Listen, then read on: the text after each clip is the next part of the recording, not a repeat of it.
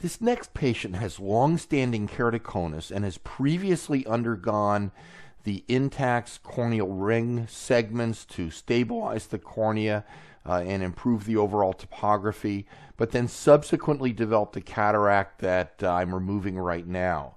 You can see there's a little bit of asymmetry of the ring segments. That's common in patients that continue to rub their eyes after Intacs, although for the most part Intacs has been one of our more successful ways at reducing the eye rubbing that is very common among keratoconus patients. I'm removing the capsule here of the cataract.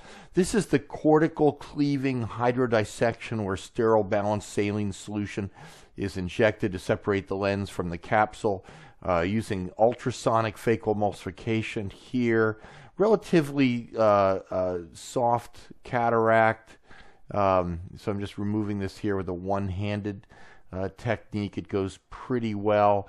Patient had nuclear sclerosis and high myopia, and so I'm removing the cataract. This is the nucleus and the epinucleus removed by phacoemulsification. Now I'm going to use the irrigation aspiration setup to remove just the residual lens cortex that resides out in what's called the capsular fornix.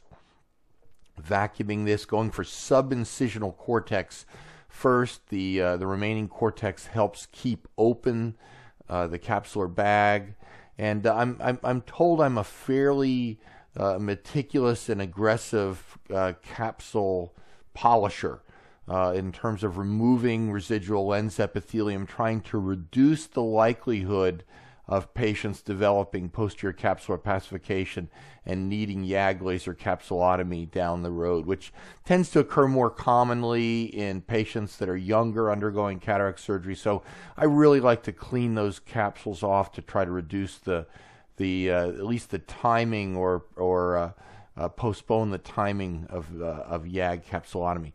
Putting in the one-piece Collamer plate lens here, which works extremely well in these patients. I tend to not use this lens in patients that might need a DSEC corneal transplant down the road, but for routine cases and cases like this is an outstanding implant that gives remarkable clarity and quality of vision and an amazing depth of focus.